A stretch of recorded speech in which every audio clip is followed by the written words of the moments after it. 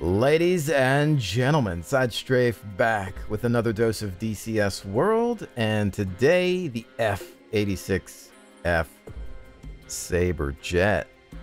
And I'm going to go ahead and get this bad boy started in an attempt to down an AI MiG.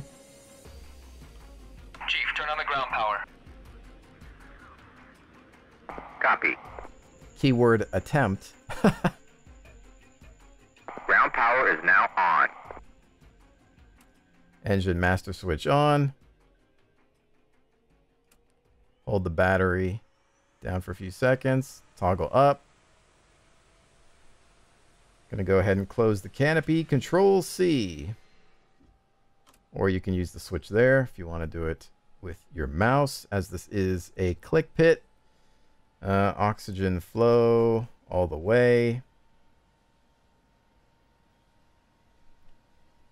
Gonna hit the home key once to unlock the throttle.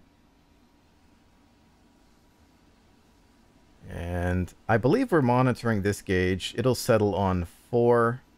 Then we'll hit the home key again, putting it into idle. And then that'll settle back down there as well. I do have a physical throttle, but you need to unlock it via the home key or whatever bind you so choose.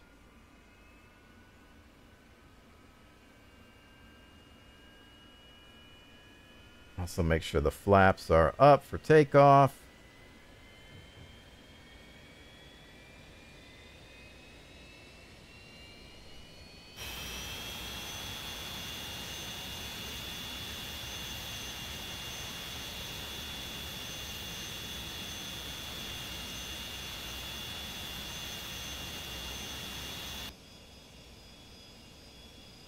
I close that speed brake. You'll see that moving there. And we're back. So we can now shut off ground power. Backslash F8, F2, F2. Chief, turn off the ground power. Copy. Ground power is now off. Good to go. This thing is pretty easy to start up.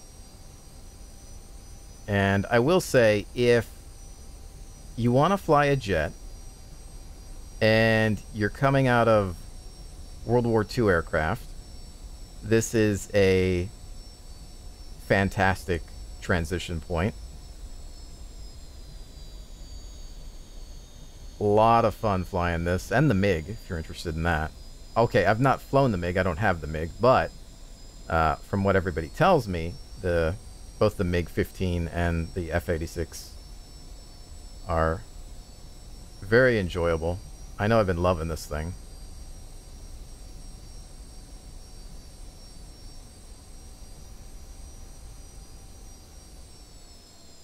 Okay. Quick and simple taxi out. In field, 1-1. Request takeoff. I'm gonna put my feet on the brakes. Throttle up to 100%.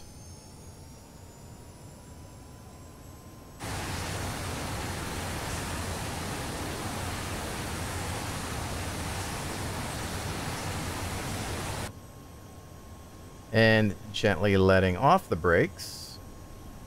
Not all the way, because we want to keep this thing centered. Once it hits a certain speed, I'll be able to pull up.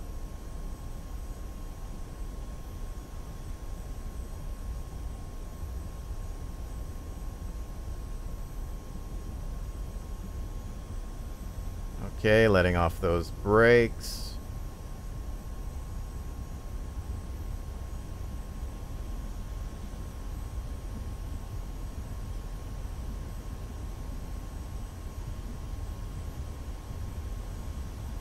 And there we go.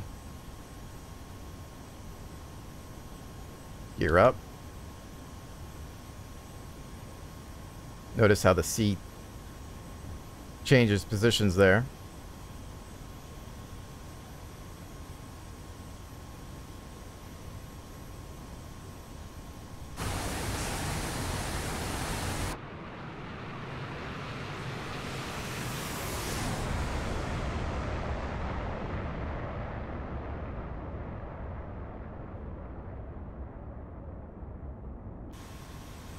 Okay, let's see if I can find that MiG. I'm not great with the mission editor. I understand some of the basics. I'll tell you, I'm more worried about fighting AI than whether I placed them incorrectly. I will give the aircraft a little bit of trim as well. I'm going to arm these guns.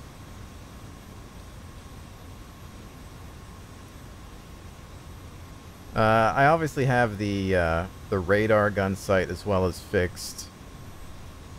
Admittedly, not 100% on how the radar gun sight works, but I haven't spent a lot of time with it either.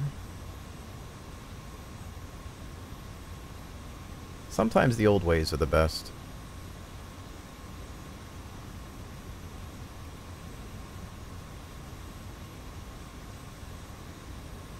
Now, in preparing to engage this threat, I have two options in terms of visibility. I can choose to leave target markers on, or I can turn them off. And I notice that this has become a topic of great debate. Some flight sim games or aircraft games in general have a scaling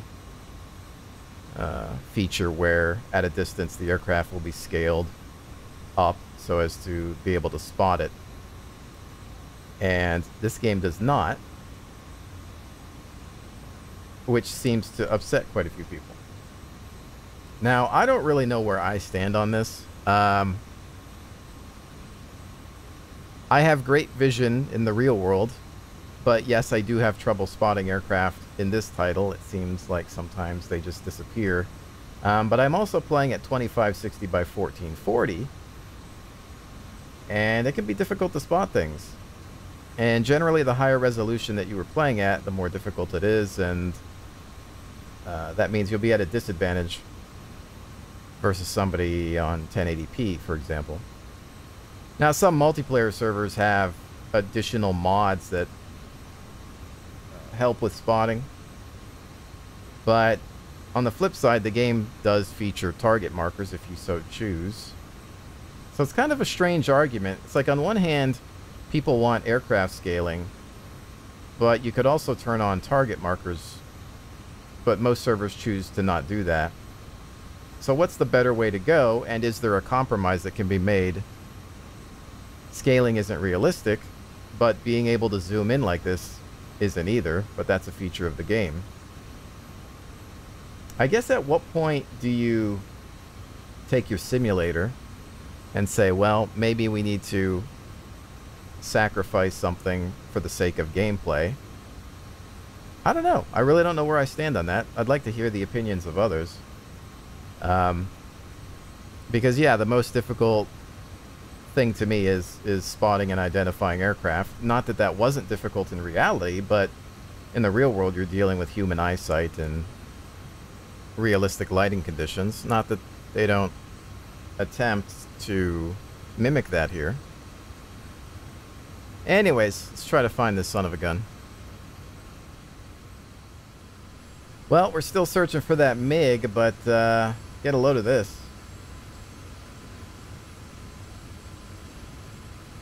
I believe that's where they conduct bomb tests. It's pretty sweet looking. It's almost like the surface of the moon. But if you think about it, being all the way up here at this altitude, it's very Martian. Okay, we finally found this son of a gun. I think he's flying away from me.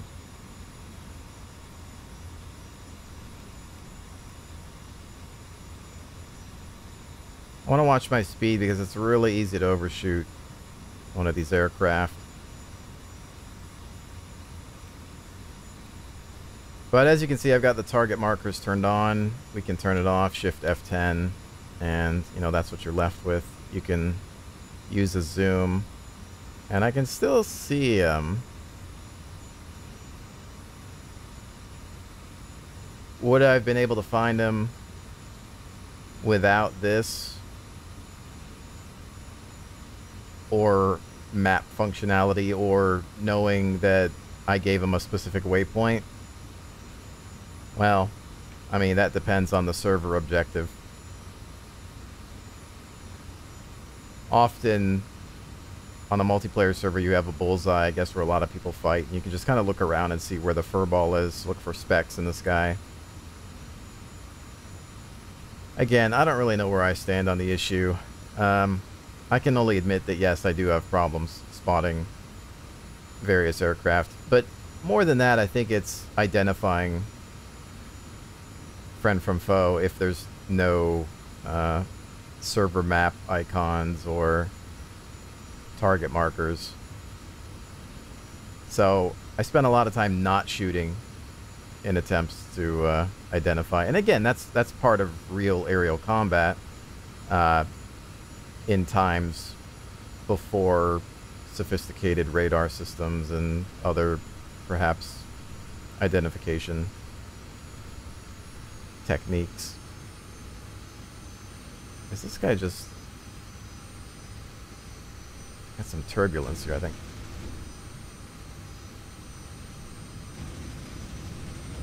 Oh, that? Really? That's kind of anticlimactic. It's funny that I'm upset that I killed him so fast. There's the parachute.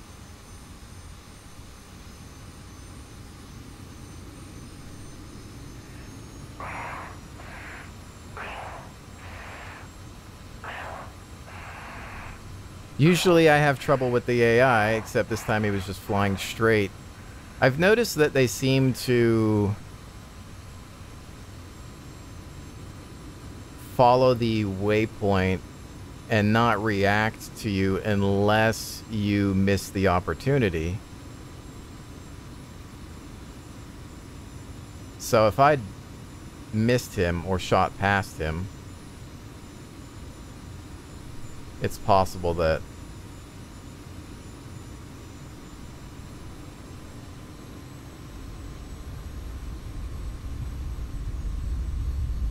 you want to do that for too long.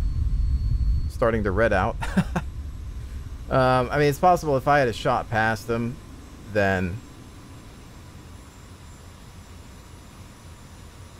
he would have gotten behind me, and that would have been the end of that. And once they're behind you, they're really tough to lose. And as I've been saying in my DCS videos, they don't currently black out or red out. There was a forum post about things that they are working on in terms of AI development. So the AI will they'll mimic a blackout and a red out. It is AI after all. Their flight model, I believe, is going to change. The AI behavior is going to be a lot more realistic. They're not going to cheat anymore, hopefully. And that's good news, because as much as I love multiplayer in games, as a flight novice, you know, I want to spend some time in single player and create my own missions. I think the mission editor in this title is fantastic. It's very powerful. And, you know, I'd like to create my own missions and just have fun with that without worrying about having to jump into multiplayer all the time just to get an even fight. Not that it's going to be even with my current skill level, but you know what I mean. Anyways, I'm going to see if I can land this bird and call it a day.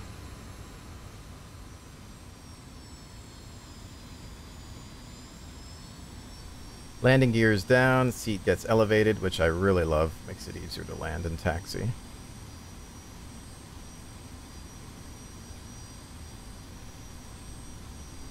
I need the bind, actually, is this thing.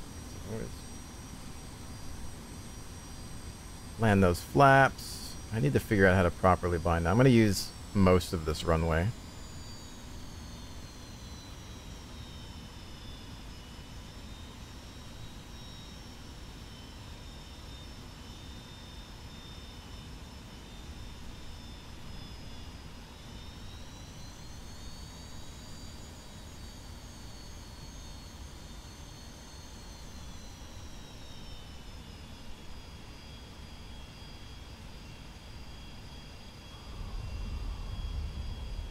Okay.